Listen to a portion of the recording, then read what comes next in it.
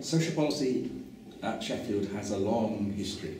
There have been very well-known professors of social policy located in Sheffield for a very long time. I've been here now for some years, and I came because there were already well-established professors of social policy here. It has a very good complement of staff who are not only interested in teaching this subject but also interested in researching this subject.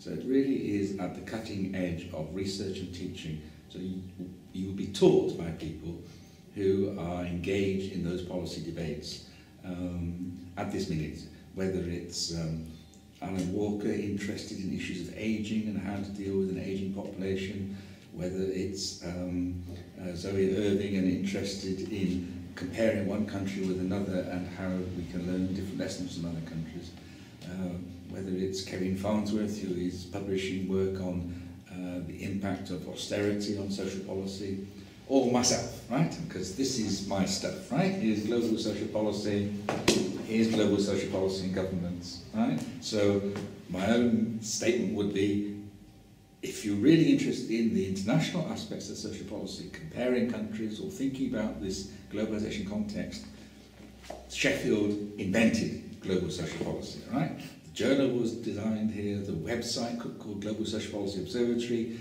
is managed from here. There is no other institution in the world that knows more about that particular aspect of social policy than here.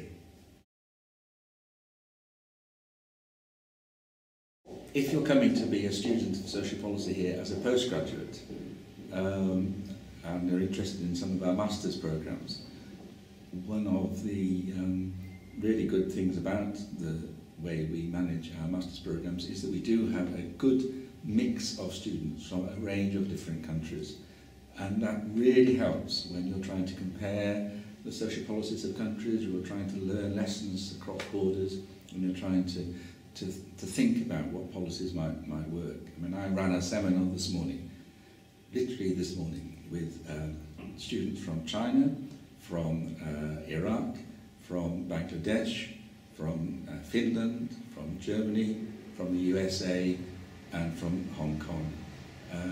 It's a shame we didn't have a student from Africa in this particular seminar, but we have had in the past. And that's exciting. It's exciting and it works. So particularly at the postgraduate level, but to some extent also at the undergraduate level, you can engage with students from all over the world if you're interested in these subjects.